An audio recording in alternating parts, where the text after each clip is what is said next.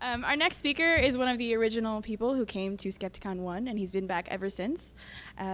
Richard Carrier, here we go.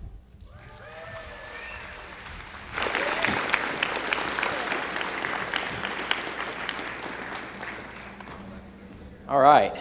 Yes, excellent audio. We're going. Okay, I'm going to talk about miracles and historical method.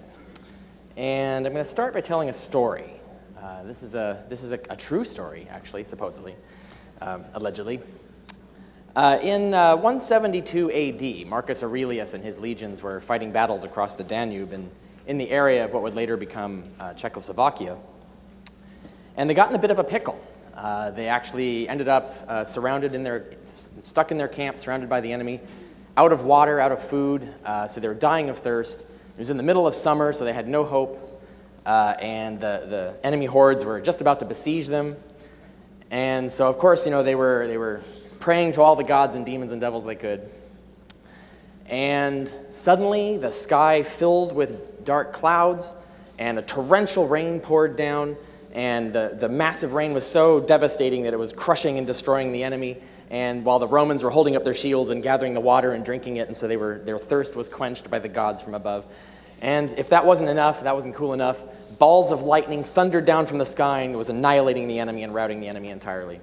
And so the Roman legions were victorious, and Rome was saved from the Danubian hordes. So this was a great thing, and this was part of a whole big campaign that he was fighting in the region.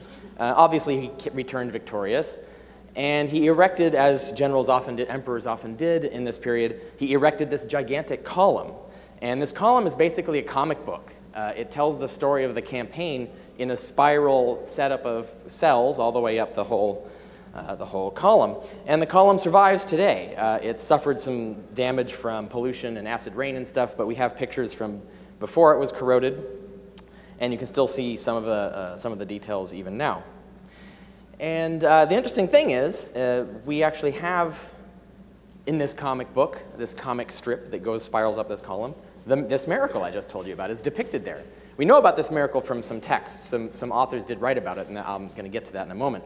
But I wanted to show you this because this is basically an artifact, a physical artifact, generated within 2 years of the event by an eyewitness who was there. And so you can't dispute it. This wasn't a copy of a copy of a copy. This is a first-hand autograph text. It's a visual text of the event. And so here we have, you can see if this works. Yeah, so you got this little rain god that came and saved them. You can see his wings, so that's how you indicate that this is a god from heaven coming to save you. And the rain is pouring down, and you can see in this cell over here, the rain is pouring into the Roman shields. They're holding up the shields and drinking from them, and the rain is coming down and just crushing and destroying the enemy over here. And further on, up the thing, a few cells beyond, it also shows lightning bolts coming down and destroying the siege works of the enemy, and so on. So this is pretty good evidence of this amazing miracle, isn't it? The Christians wish they had that kind of evidence. So this is the sequence of events. We had this miraculous battle in 172 AD, and then in 174 the column was completed. It took a long time to make a really beautiful, complicated piece of architecture like that. And the first stories, the first tales that survive for us to know of them, begin with Christians. The Christian apologist Apollinarius in 180 AD, and that's just 8 years after the event. And then shortly after him, about 25 years after the event, Tertullian, a more infamous Christian apologist, wrote his account of this miracle. The first time we hear the pagan version of it is 50 years after the account, so that's about the same distance between the crucifixion and the Gospels, from Cassius Dio. So let's talk about these accounts. We're going to start with the Christian version. What did the Christians tell? Now, this is the first accounts that we have, the earliest accounts, within just years. This is their story. Their story is that Marcus Aurelius had an entire legion of Christians, and that their prayers to Christ alone saved them. It was just because they prayed to Christ and that they were saved, and it saved the empire. And that Marcus Aurelius honored the Christian legion for this by officially renaming it the Thundering Legion. That's the Christian version. The pagan version, Marcus Aurelius had an Egyptian sorcerer with him named Harnuphus. His spell, summoning the god Hermes, messenger of Zeus, brought the miracle, and there's no mention of Christians. In fact, the idea of a Christian legion under Marcus Aurelius is absurd on multiple levels.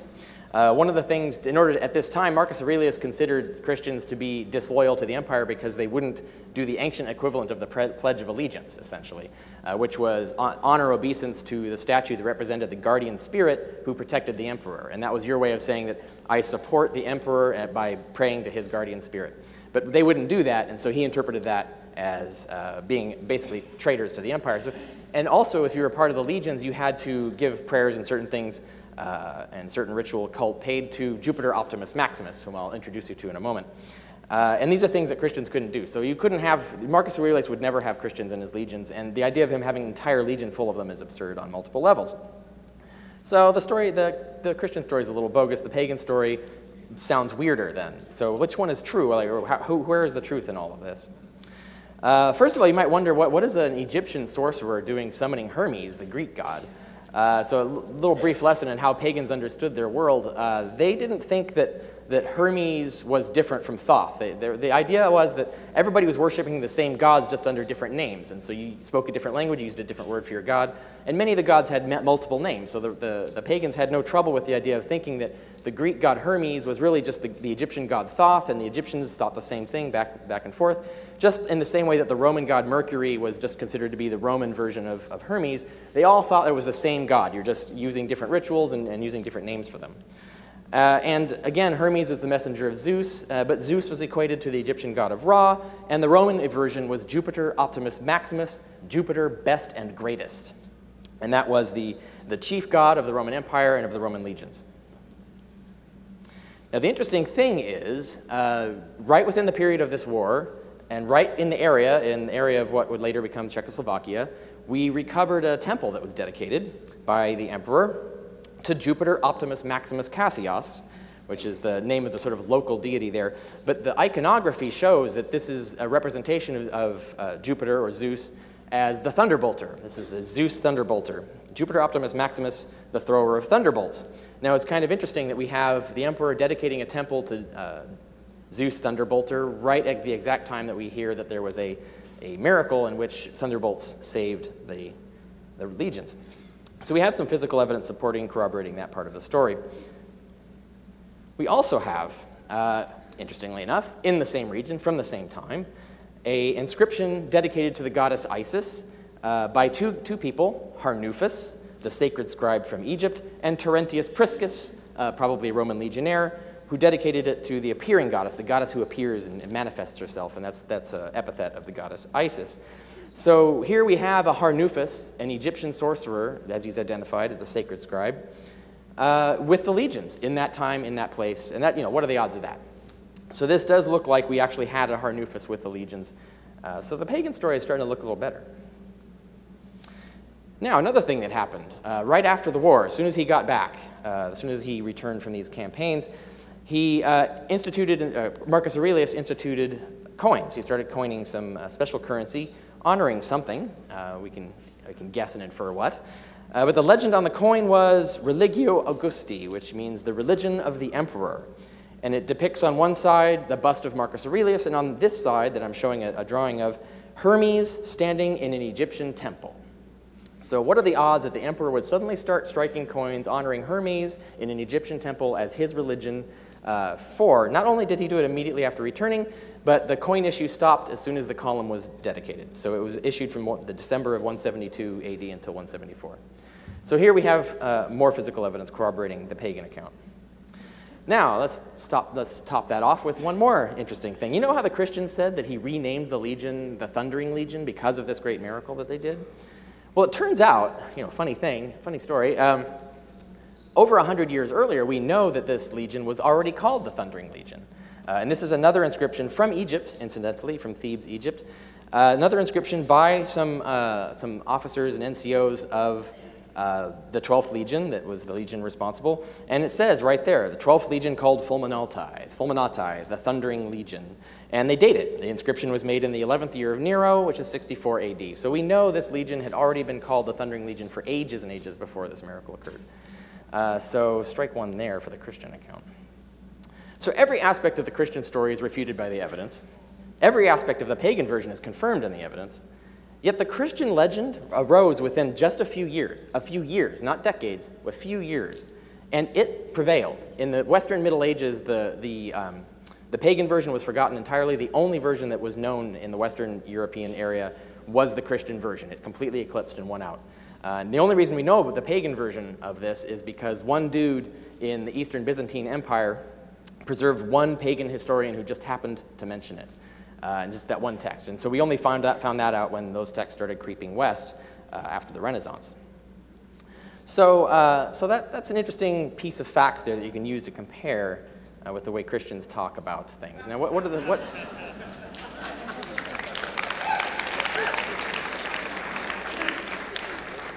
what can we take away from this? Well, that Christians were big-ass liars. Yeah, we'll see some more examples of that before we're done today.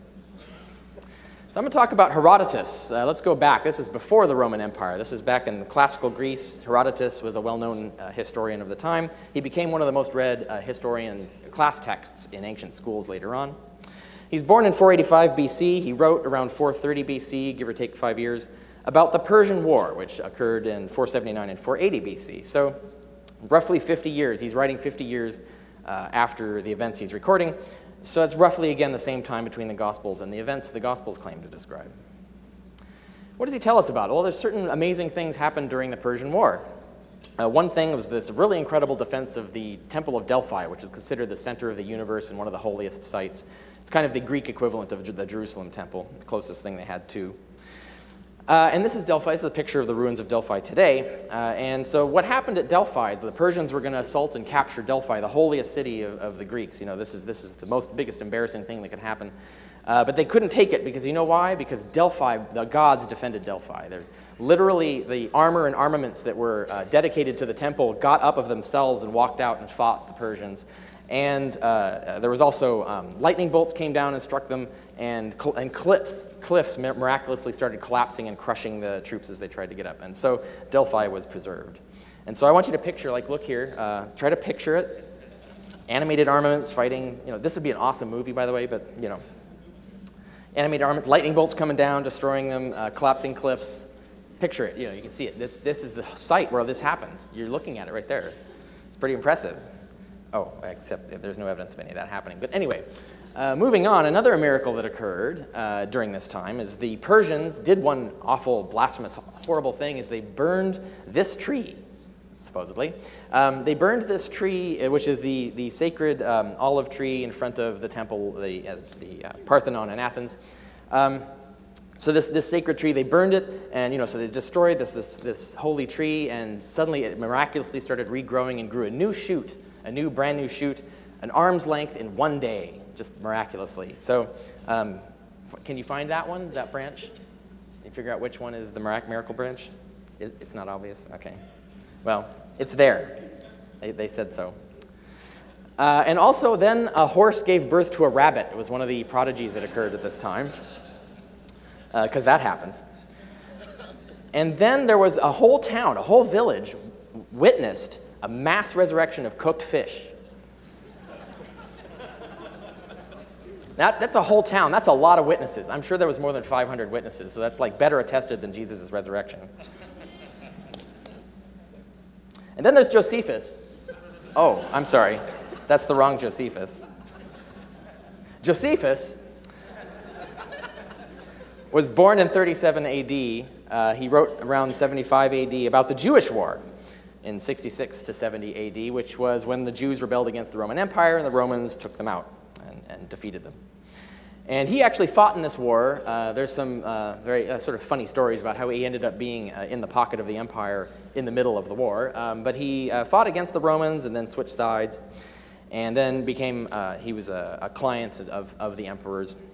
They set him up in Rome. And so he wrote stories about the Jewish war and various other things. And it's important to note that he's writing just 10 years after the fact, after the events he claims to be relating that I'm going to talk about in a moment. Just 10 years later, so this is much closer to the events than the Gospels are to the events they claim to be reporting. And this is Josephus. This is like a sober, secular-ish historian. You know, one of the best historians of the ancient world, as Christians will tell you. And what does he say? Well, he says, among things that happened, these omens that occurred right before the war that were portending the doom of the Jews, was that at midnight, the temple square and the altar were lit up as bright as day, like there was some vast holy light lit up the entire Jerusalem temple in the middle of the night, because that happens. And in the middle of the temple square, a cow gave birth to a lamb, because you know when that happens, when a cow gives birth to a lamb, you know God's telling you you're screwed, right? That's the international symbol for screwed. There's still signs in Europe that have that on there. And then the temple doors, the main temple doors were so huge, these giant bronze doors required 20 men to open and close. They were just these vast, impressive doors. But what they did is of themselves, with no one touching them, they unbolted themselves and opened themselves right in front of the awed temple guards, indicating, of course, that God had left the temple and was abandoning the Jews. Which is interesting. These completely ridiculous, amazing things are occurring. You have to wonder, like, is that really like a God who can do all this, and that's the best confusing, unclear indications he could give? He couldn't just like say, "I'm abandoning you unless you do X, Y, Z." No, he gives these sort of weird miracles. So the point of all of this so far is that clearly completely false legends, I mean, these are ridiculous things that are being claimed. Completely false legends of completely ridiculous miracles could arise very quickly. This idea that you can't have rapid legendary development is bullshit. These stories can happen very quickly, and no alternative accounts survive. This is the case here. We don't have some eyewitness saying, "Hey, I was there, I didn't see that, that didn't happen." If anyone said that, they didn't write it down. If they wrote it down, it wasn't preserved for us to know of it. So that can happen quite often, and there's no way that you can buy this claim that there certainly someone would have refuted it if they were there. No, it's not the way it works. So let's talk about Christians. I've given you an example from ancient Greeks, from ancient Romans, from a Jewish historian. So let's be fair, let's be a diversity-conscious critic and bring the Christians back into it. So here's an example of, in the 2nd century, the Christians wrote a lot of books, by the way, more than the Bible. The book of Acts in the Bible is just the one they chose to put in the Bible. There were actually several other books of Acts representing the acts of particular disciples and so forth. And this is from the Acts of John.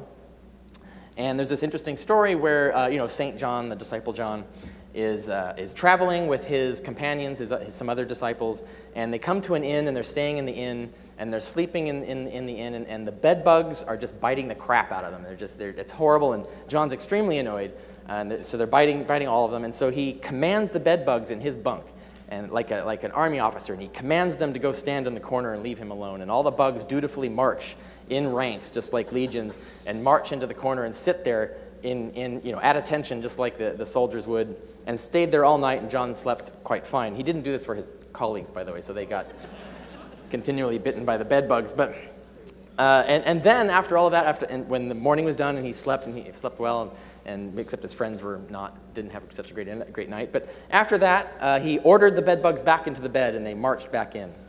Now what I find the interesting thing about this is he put the bugs back in the damn bed. What a fucking dick. Anyway. And then we have a similar thing. We have the Acts of Peter. I won't tell the stories, but I'll just summarize the things that happened. I mean, this is one of the most fantastic books of Acts that we have. I mean, there's flying wizards, there's talking dogs, there's another cooked fish that's resurrected, because Peter could only do the one, apparently. And a Roman senator converts to Christ, and right in front of everybody. And all of this is in the middle of Rome itself, the capital of the empire, before huge crowds. Yeah, but it's complete bullshit. So you can basically make up entire cities of witnesses if you wanted to for the most bizarre and unbelievable. Genevieve, that's the wrong Genevieve, I'm sorry. Genevieve, this is the one I was going to talk about. This is St. Genevieve. She died in 510 AD, and the life about her, the story of her life, was written only 10 years later. And like the Gospels, it was written by an anonymous monk, who, of course, surely must have known everything about her. And this also had like tree monsters that would spring out of trees and fight in great battles for hours. There were ship levitations. There were ships that were sinking, and she actually magically levitated entire fleets of ships. Exorcisms of demons, that's stock stuff. Conjurations. She could conjure water and oil from nothing. Better than Jesus, I guess. Jesus had to start with something to conjure, but she could conjure it from thin air. Healings, of course. She particularly was good at healing the blind and the lame. And the holy hexes, this is the coolest thing. People who would steal things from her, like her comb and stuff, would go blind. That's how awesome she was. But that's complete bullshit. We know that, right? I don't need to explain why. So the first rule of historical method is kind of a no-brainer. Don't believe everything you read. People made a lot of shit up. The second rule of historical method is always ask for the primary sources of any claim you find incredible. Ask for their sources. And I get this question a lot. Someone will say, someone said this. How do you respond to that? And I say, well, just ask them what their source is and go read it. That's the first. I mean, you'll save me a lot of time if you go do that first, because usually like half your questions will be answered immediately once you see that. And if their source also cites a source, what's their source, and so on. Go all the way back and see who's actually saying this, where it came from, and so on. Because the third rule of historical method is not just find out if there are other sources and other evidence, which you'll also want to do, but the fourth rule of historical method is be sure you understand all the relevant aspects of the historical context, because context is everything. And I know I don't need to tell you that you know how context of a passage, like a verse in the context of the Bible, you're reading a text. If a Christian cites a verse at you, you go look at the text and see the context in the text, and that's very important because it often changes the meaning of what they're talking about. But there's not just the context of the text, the written text. There's the context of when and where that book was written, who wrote it, and so on. It makes a huge difference as to how you interpret the reliability of the evidence and exactly what they're saying and why they're saying it. So those are the four rules that you need to really work with. That's just the basics. We're going to get a little more technical soon. But in understanding the context, I'm going to talk a little bit more about why that is significant for the ancient world, because I'm talking about ancient miracles here. And one of which is the ancient world was very different than our world. A lot of things that when we're trying to interpret how people would react or what they would do in the ancient world, we often project our assumptions onto them. Like we assume things then are the way they were today. But we live in a radically transformed society, I mean, in ways that are really hard to fathom. And one of the examples of this is literacy. I mean, we're all literate. We can all Google something. So those are two things we can do that they could not. But they didn't have the kind of extensive literacy we did, and their literacy was much lower. The terms of literacy that you would need to actually do investigations and things like that would be full literacy, and that's only 10%, less than 10% of the population had that skill. But also, books and documents were extraordinarily expensive. A cost of one blank page of papyrus was the equivalent. You can do the math. It was the equivalent for $30. Now, as I'm sure there's a lot of students here today, can you imagine paying $30 per piece of paper? These are outrageous prices. And consequently, the cost of a whole book, which was not just a piece of blank paper, you also had to pay the guy who was going to copy it out by hand, right? So there's no printing presses. So this is very expensive. Costs of books were in $10,000 to $100,000 range. So books were extraordinarily expensive. So this is something to keep in mind. This changes the way way you understand how things go in the ancient world, what the context is. And also there's cultural differences, the attitudes and assumptions of people. And this is an example here. These are the statues of Memnon in Egypt. They've been corroded by history. They used to be much more beautiful sculptures than these, but acid rain and things have destroyed them. But the interesting thing about these were miraculous statues. Because, one thing to note is the pagan statues could also weep and bleed just like the Christian saint statues can, so clearly the pagan gods are just as powerful as the Christian god. So there was a lot of weeping and bleeding and moaning statues and statues that could speak and so on. There were lots of these. And these were among the singing and moaning statues. They would actually hum and sing and do cool things like that. And it was the cool thing to do would be to go here, hear the statues moan, and then pay for a really expensive inscription boasting that you did. And you remember that thing I showed you before about the Thundering Legion? That's one of those, actually. That's where we got this. This is an inscription at the statues of Memnon attesting to the existence of this miracle. And this is a couple of guys, officers with the Legion, with the Thundering Legion, the 12th Legion. Now, they put on there, Audimus Memnonem, we heard Memnon. This is a first-hand eyewitness document. The autograph, it's not a copy of a copy. It's physical evidence. We can absolutely date it without question to when it was done. Not only did they attest to the miracle as eyewitnesses, but they even dated it to the hour. They have the third hour on that particular date in that particular year. Now, can you imagine if we had that for like the resurrection of Jesus? No, we don't. Not at all. And here's another example of the sort of first-person autograph physical evidence of miracles. This is an inscription at the Asclepieion at Epidaurus in Greece. This is a famous place where it was kind of like a hospital/healing temple.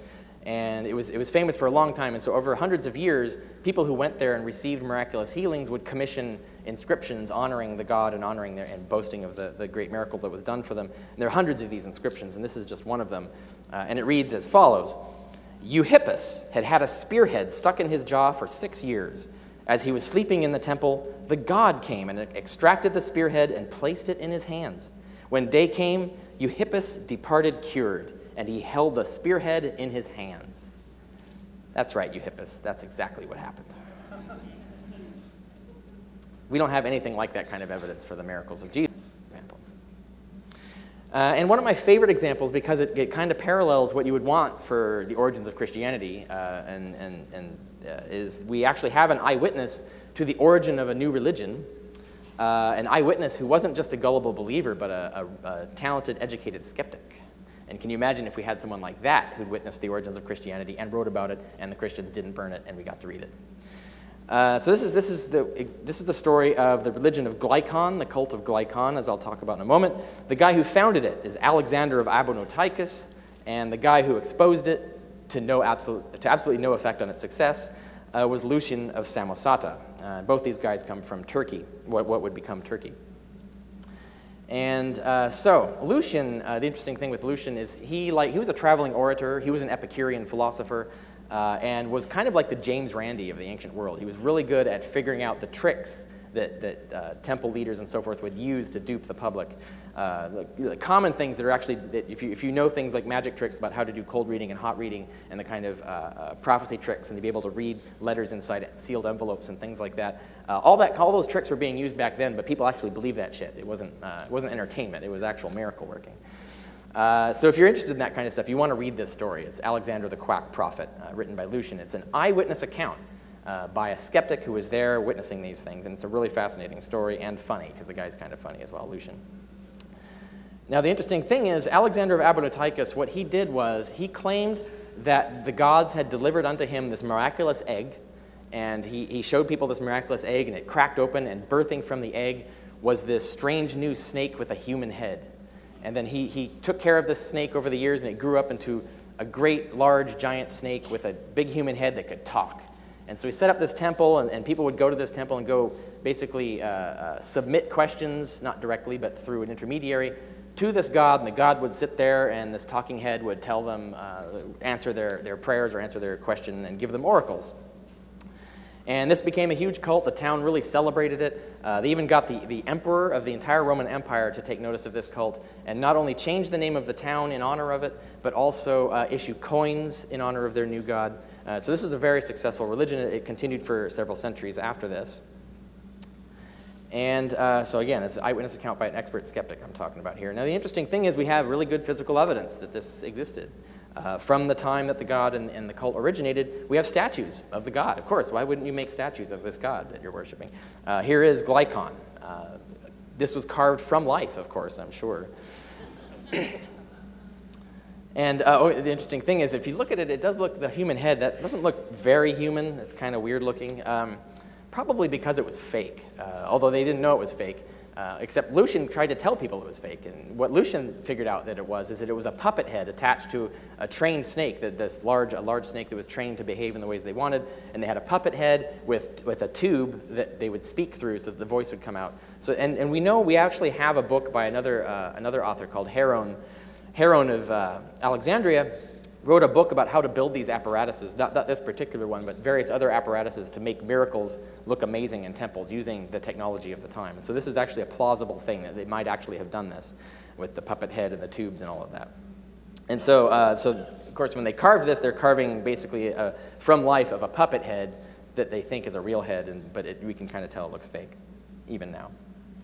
And here's the coin that issued. Once again, you can see depicted on the coin is the god Glycon. And in all his glory, you see everything that from beginning to end. This is like the most sacred object you could ever have. The legend reads, Glycon, god of the people of Ionopolis. Now, that used to be Abonotychus, but the reason it's called Ionopolis is the emperors renamed it because it's the city of Io, which was one of the names of Apollo, and Glycon was supposed to be the son of Asclepius, who was the son of Apollo, so it's kind of a sub-Apollo cult. And the town still has that name. It's in Turkish now, it's Ineboli, but Ineboli derives from Ionopolis, the original name. And yes, the town still exists.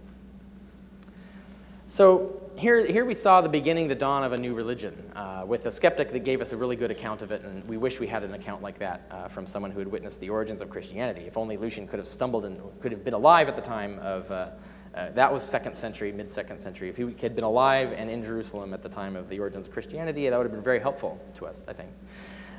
But the thing is, if he was there, he probably wouldn't have been in the Glycon cult scenario, and then so we'd all be worshippers of Glycon now. We'd all be, or like atheists, we'd be here attacking the Glycon cult and their apologists. So in the ancient world, there were things that were much rarer than they are now, and things that didn't exist that we take for granted now. The interesting thing is, when I wrote this table, and I just because consciously kept its original, the original items on it. I didn't even think to include the internet, because when I was first giving versions of this speech, the internet was not like something that everybody used. Now it's just like you can pick up your phone and Google something immediately. So you can add to the no list all the fucking internet shit that we've got. That's pretty amazing now. But no, they didn't have even newspapers. The irony is that newspapers are now becoming a thing of the past. So that's how much things have changed since I wrote this table, is that newspapers are a has-been item now. But anyway, they didn't have newspapers then. They didn't have telephones. They didn't have photographs. They didn't have journalists. And they didn't even have what we would call detectives. And rare among these things was education. Like I showed you, only 10% of the population or less could have effective literacy. Rare was critical thought. I mean, critical thought wasn't really particularly taught in schools. You had to be lucky. You had to go become more advanced thinker and more advanced in the education system to get anything like critical thought training. Scientific methods, they had some, but again, not many people knew of them or used them. You had access to documents was not easy. It's not something like we could go get access to all kinds of documents now, but for them it was much more difficult to do or impossible. And very rare were Lucians, skeptical investigators, people like Lucian. Not a lot of those guys. So let's talk about instead, if they didn't have all of that stuff, if they didn't have the ways that we would check a claim or the way that we would be critically, how we would critically respond to a miracle claim, how did people back then in general, the masses in general, how did they decide whether a story was true or not? Why did they believe all of these ridiculous miracles? Why did these things spread so quickly and were so successful as beliefs? And the reality is that people used certain kind of fallacious heuristics to sort of decide what was a true story. One of them is moral behavior. If the guy coming in is telling you the story is an upstanding moral person, they do really nice things and they seem like a real all-around great guy and are actually and obeying certain strict ascetic principles, so they show that they're disciplined and are willing to make self-sacrifices for their God. Obviously they can't lie, right? So, good people never lie. And that actually was kind of a criterion they would use. So obviously, if you wanted to get away with lying, what do? You act like one of these guys. You'd be an ascetic who's a real moral upstanding dude. Then you could convince people of any damn thing you wanted. Rhetorical persuasiveness. Now you think, it's kind of a joke, think Fox News, but it's actually kind of serious. You think of the way that Fox News distorts the facts, makes up facts, and then manipulates the public to believe certain things. And this is in our day and age when you could immediately Google something and immediately find out that it's false. But we still have like 20% of the populace that doesn't even do that basic stuff. And this is in the modern day of universal literacy and Google and all of that. Just imagine how much worse it was back then and how readily someone who was very good at rhetorically presenting an argument and making a case could persuade people to believe it. If Fox News could do it now, just any talented con man could do it then. And then there was the ability to wow an audience, usually with charismatic, in other words, psychosomatic, miracle working, or outright tricks. I mean, if you were a total liar, you could do the tricky stuff like Alexander of Abonotychus was clearly deceiving the public intentionally. But of course, there are a lot of charismatic miracle workers actually do believe they're miracle workers because they don't know about psychosomatic illnesses, they don't know about psychosomatic effects, and there's lots of different ways that they trick themselves into thinking that they're doing great miracles, and then the people that they're doing them for are also, and in front of are also convinced. And the thinking for this was that you couldn't do great miracles unless God was backing you, right? Because only God could help you make these miracles occur. And God wouldn't back someone who is wrong, right? So if you could do these miracles, you clearly had to be saying something that's true because God wouldn't back you otherwise.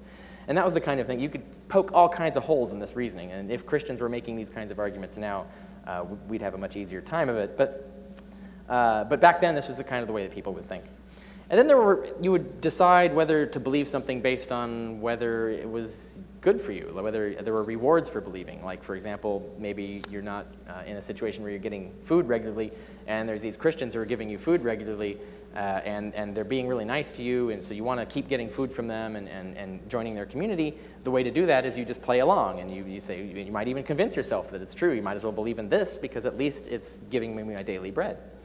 And that's just one example of the ways that you could get rewards, material rewards and social rewards and other kinds of rewards from being a belief participant, and whether you were a sincere believer or not.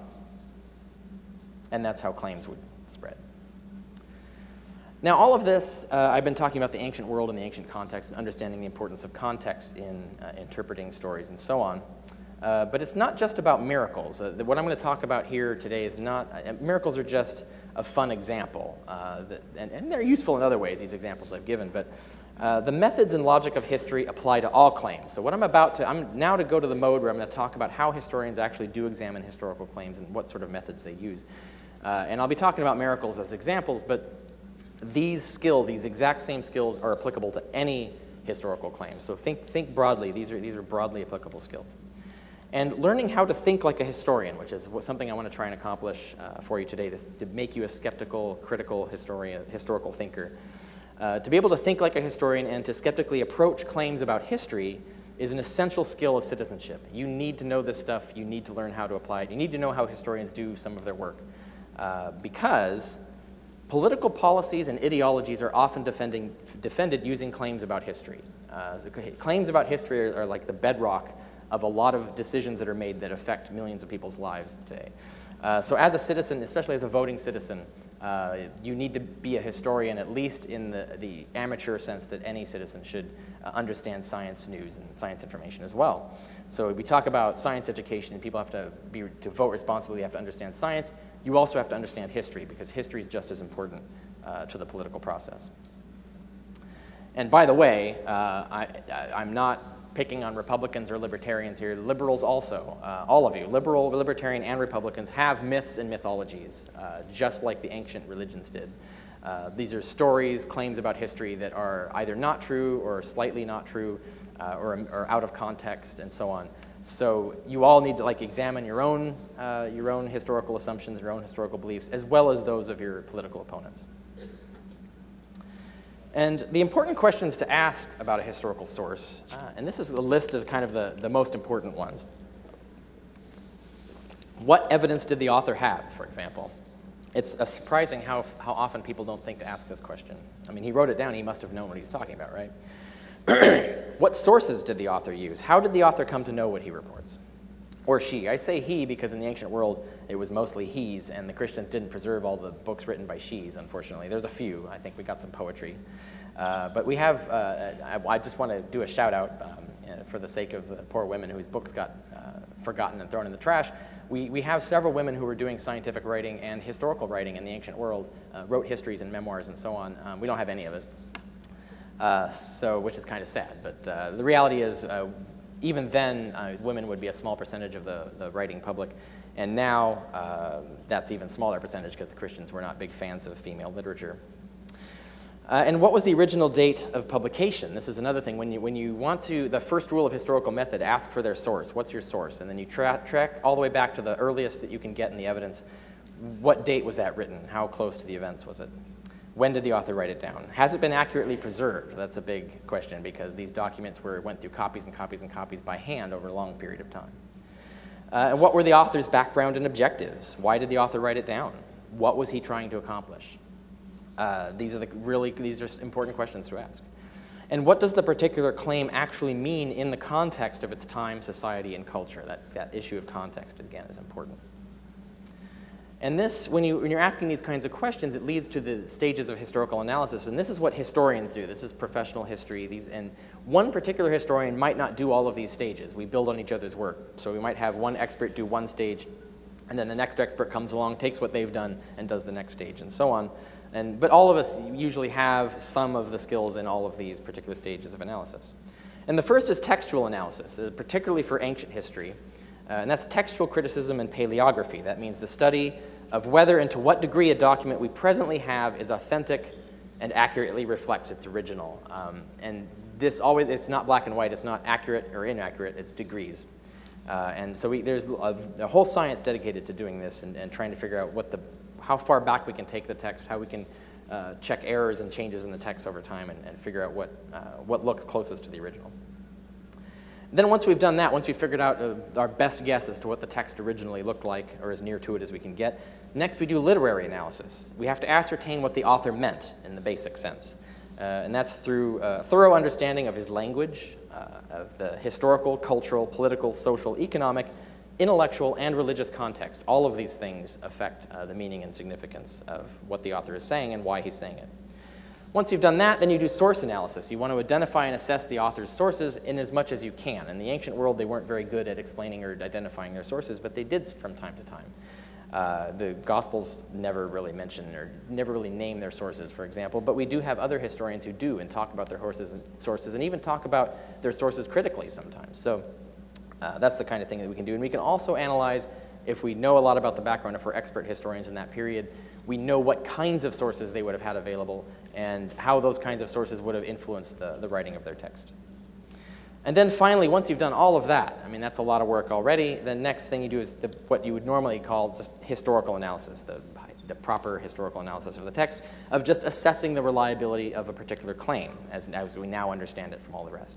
So that's the process of what historians go through to try and figure out what happened in the past. Of course, this leaves out a lot of questions.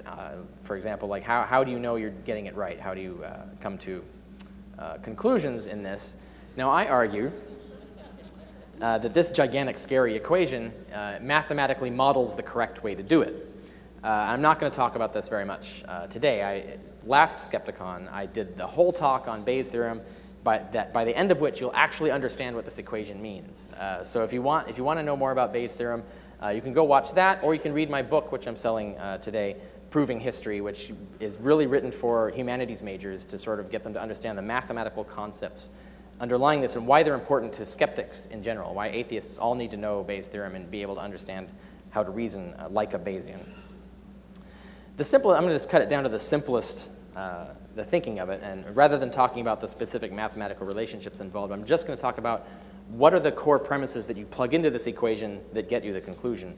And it's basically just this. It's how typically is the hypothesis true that you're testing in particular? How typically is it the case? That's one of the questions you ask when you're thinking like a Bayesian. Another is how likely is the evidence? If that hypothesis were true, let's assume it's true, how likely would it be that we would have the evidence we have instead of some other kind of evidence? And then the other, you ask the opposite question, which is how likely is the evidence otherwise? How likely would we have that evidence if something else was true? And so you want to compare multiple hypotheses. You can't argue for a hypothesis in isolation. This is actually one of the most common mistakes that even professional historians make, is they pick a hypothesis and then they look for evidence to support that hypothesis. They don't think to compare alternative theories of the evidence to see how well that theory also explains the evidence, because often it does it just as well, in which case you can't decide between those two hypotheses. And there are 4 numbers in Bayes' theorem. The 4th one is just the converse of the other. So if the first one is 80%, the other is 20%. Or if it's 90%, the other is 10%. So really, once you know the one, you know the other. So there are really only 3 numbers, 3 estimates of probability. And that's what all empirical reasoning, and especially all historical reasoning, is based on. It all comes down to this. If you were to pick any argument that any historian makes, whether he's aware of it or whether she's aware of it or not, it doesn't matter. If they're making a sound argument, you can break it down and figure out the underlying assumptions in that argument will break down and come to just these 3 estimates of probability. And to sort of break it down to even simpler form, that prior probability is really just a question of what has usually happened before. That's the kind of thing that you're asking. Like what typically happened before, and based on the kind of evidence that we've gathered in the past. It's based on our background knowledge, what we've learned about the world and about people in general, and about the culture we're studying in general. And that's usually what has usually happened before to cause the kind of evidence we have. And that's the kind of question you're asking for prior probability, and that's that first number in the equation. And then the other 2 numbers are consequent probabilities. And that's basically how expected is the evidence we have. Is it the evidence we expect to have? And you test that question in 2 ways, if our claim is true and if our claim is false. And of course, if our claim is false, then something else is true that caused that evidence. So you have to think of what other possible causes may have been. So, and that gives you those 3 numbers that define all Bayesian reasoning. And the kinds of thing that we're thinking about here is what evidence would we normally expect to have for the specific claimed fact or event? And for the claimed phenomenon in general, if it existed in general. Now, these are two things to keep in mind. Not only are we going to be asking about, for example, if that specific event happened, then it might have left certain kinds of evidence. But then we have to ask, for example, if Egyptian sorcerers could cast spells that bring rain and lightning down upon the enemy, if that power even existed in general, what kind of evidence would we expect to have in the world? Obviously, armies would be marching across the world calling lightning down on their enemies all the time because, the Egyptian sorcerers would be a hot item. Everybody would have them. So you want to think also in terms of these general terms of what kind of evidence we would have. And we're used to this. You're probably used to doing this when you're arguing about the existence of God, because a lot of the arguments you make for the non-existence of God are this kind of broad, general evidence, like what would the world be like if there really was a God? And that's kind of opening your mind and realizing, oh, you know what? The world would be totally different if there was a God.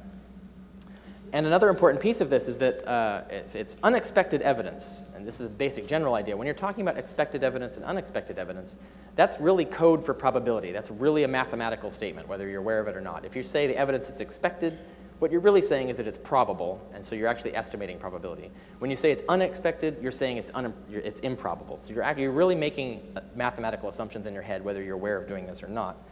And expected and unexpected evidence includes missing evidence. So even unexpected absences of evidence. So if there's missing evidence and that's unexpected, you should have that evidence, but it's not there, that's improbable. So that actually lowers the probabilities and affects the equation and affects your conclusion.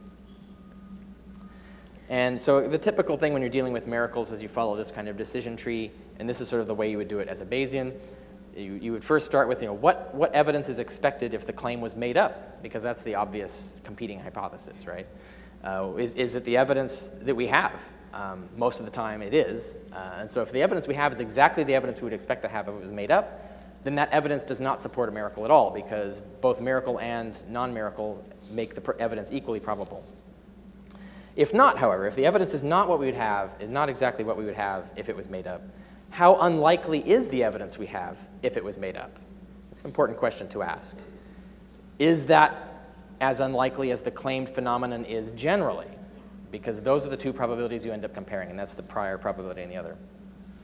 And if it's not, then the claim is still probably false. So even if the evidence is unexpected, even if it's improbable on the made-up claim, if you say it's made up, but the evidence is not exactly what you'd expect, it still has to be as improbable. The evidence that you have has to be as improbable as the phenomenon is improbable generally, in order for that evidence to be enough to make that claim probably true. And that's really hard to do with miracles, because miracles are claiming things with extremely low prior probabilities. And I'll give you an example to talk about how to think about prior probability. If I told you I had an interstellar spacecraft, people don't think of X-Wings as interstellar spacecraft, but yeah, they are. They actually can jump between star systems. Oh, this is an authentic picture, by the way. It's absolutely, this happened in World War II.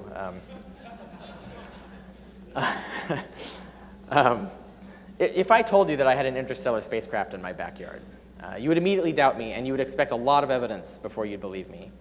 And why is that? Why is that? And the reason is because you have extensive background evidence that people don't have interstellar spacecrafts in their backyards.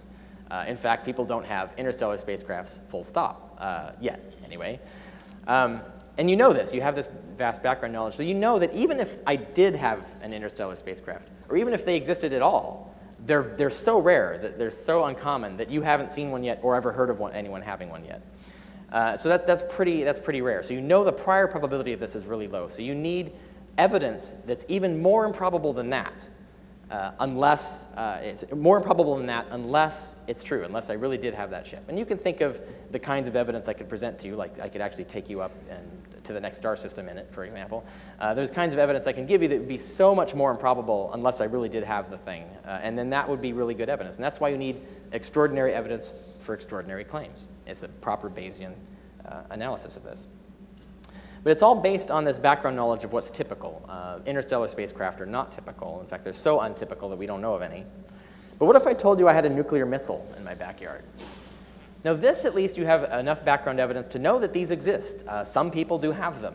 Usually they're, thankfully, governments that have them.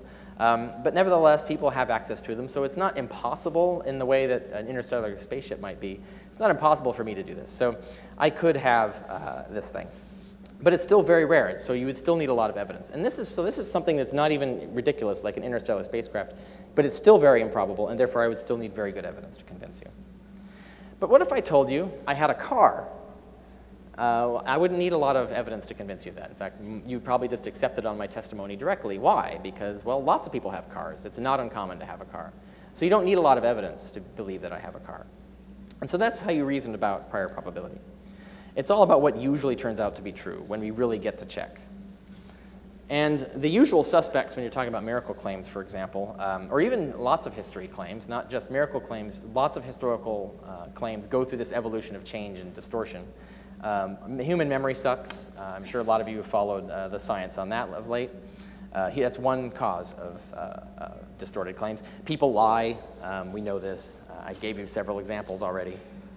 Speculation gets conflated with fact. This is another thing that happens as a story gets transmitted. People speculate about what sorts of things might have happened, and then the next person reports that, leaving out the speculative caveats, and it's reported as a fact, and then it gets passed on as if that were part of the witnessed facts, even though it originally originated as a speculation in the chain of causation.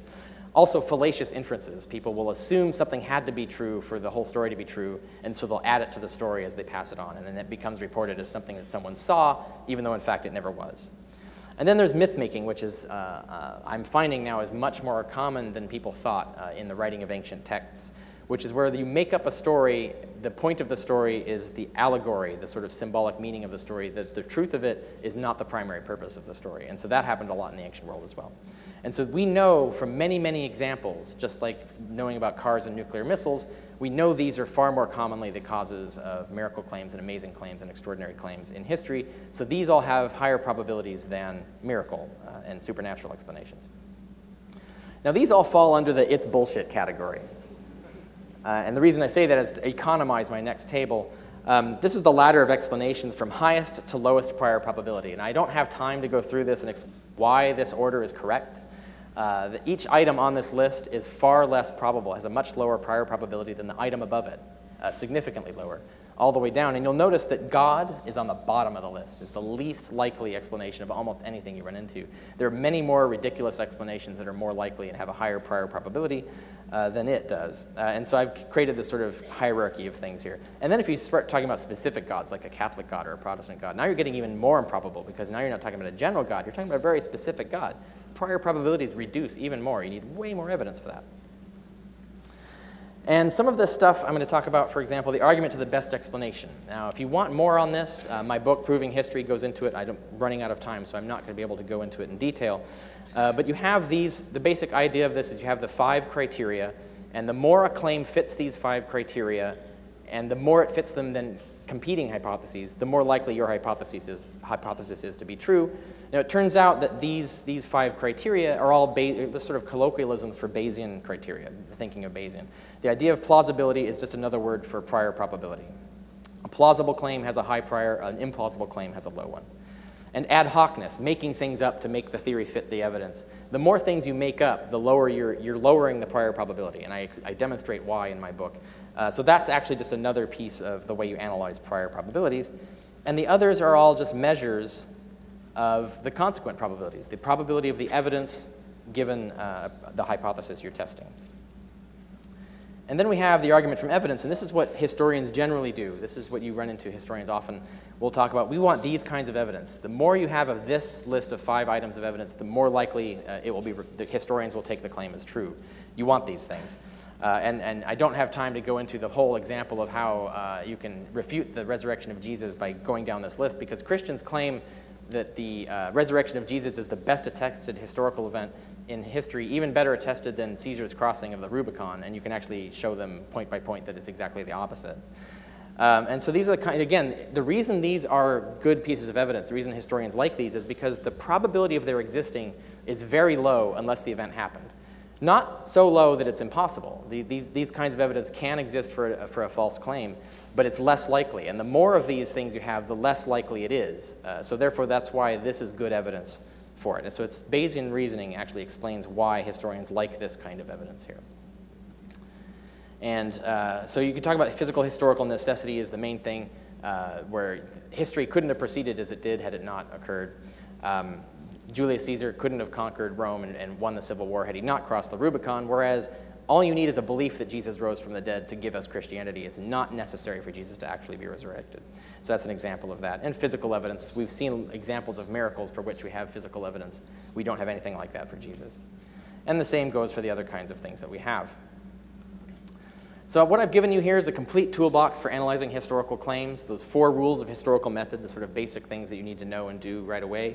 The 4 stages of proper historical procedure. Even if you yourself don't do those things, you need to know that those are the things that are being done or need to be done for a proper, sound historical analysis.